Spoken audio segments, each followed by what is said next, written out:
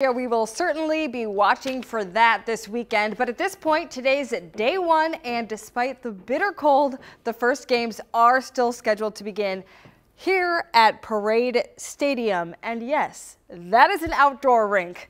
Games are also still on for Friday and Saturday despite snow in the forecast. So we checked in with the Minneapolis Park and Rec Board to see how crews are getting ready for this. And we're told plenty of equipment is on standby, a huge bobcat, Zamboni, plenty of people too, extra electricians, and plenty of volunteers prepared to grab a shovel. Now, this event is usually like a 3-day holiday for people in the bold north, but this year there is a lot of excitement about being in Minneapolis, winter weather and all.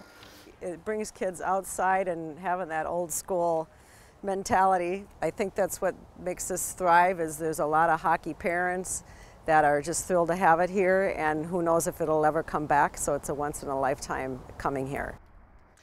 The first game starts with girls hockey at 6 o'clock tonight. It's Holy Angels versus Minneapolis. Gia?